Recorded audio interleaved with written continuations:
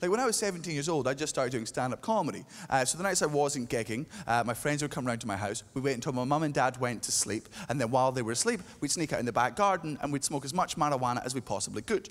But we didn't want to get caught, right? Because marijuana is still very, very illegal in Scotland. Fortunately, we were 17 years old, and therefore, geniuses.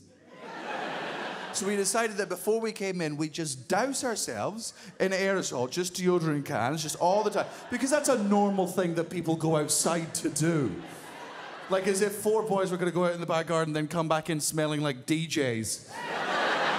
And my mum and dad were going to be like, oh, they went outside to do... Yeah, that makes sense, that makes sense. Fuck the environment. Right? Now, one morning, after a night of fucking smoking weed, I come downstairs and my mum's in the kitchen. Now, I'm used to seeing her at home. That's where her office is. I'm not used to seeing her furious, though. I walk into the kitchen. She just looks at me. She's like, I'm very, very disappointed in you. And I'm like, I'm a 17-year-old comedian. I'm very aware of that.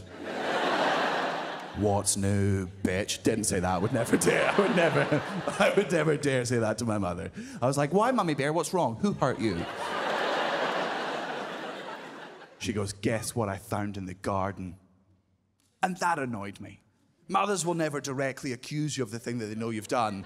They'll just vaguely accuse you of something in a general direction and hope you run towards the admission with open arms because they think it proves that you're a good person. It's a very stupid line of inquiry, and I know it's a stupid line of inquiry because it doesn't exist anywhere in the world outside of mothers. You've never heard, Mr. Smith, open up, it's the police. Mr. Smith, I can see you in there. Come to the front door. Okay, he's coming, he's coming. Stand down, stand down. Hi, Mr. Smith, me and my partner just have a couple of questions for you if you don't mind. Guess whose body we found in the river?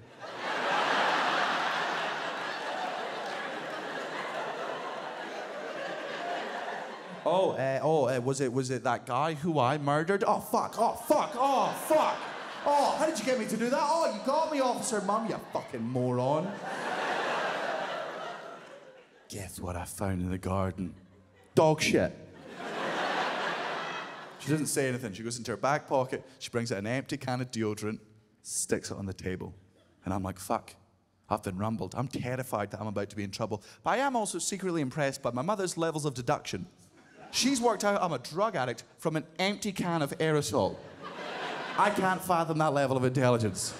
I'm sat there looking at this checkmate piece, trying to work out how I'm out of the game already. Just so fucking confused, trying to fathom that level of intelligence. She mistakes my silence for me being like, well, I'm gonna play it cool. Well, I don't know what this is. I have no idea what this is. She sees me and she gets more angry. She's like, fine, I'll say it. I'll say it. I'll say it. This is how naive my mother is. I'll say it. You and your friends have been sniffing deodorant cans.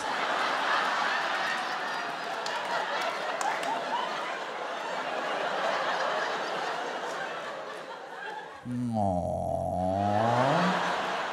You're a fucking moron.